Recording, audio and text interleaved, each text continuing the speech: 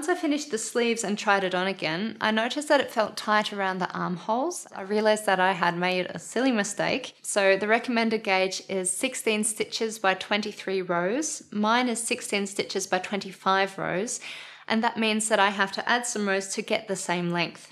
And I had this in mind when it came to adjusting the length of the body, but it didn't register with me that I'd have to adjust the length of the armholes as well, of course. If I did want to add length to the armholes, I would have to unpick both sleeves and the body, which you knit in one piece down here, up to the armholes. I still thought we could compensate by intensively blocking the garment between the shoulder seam and the underarm, which we did, and also by adding on some extra rows to the button band, because if you make the button band just a little bit wider, then the whole garment will hang off her shoulders just a little bit more, and that'll mean there'll be more room under the arms because this armhole seam here will sit just slightly lower.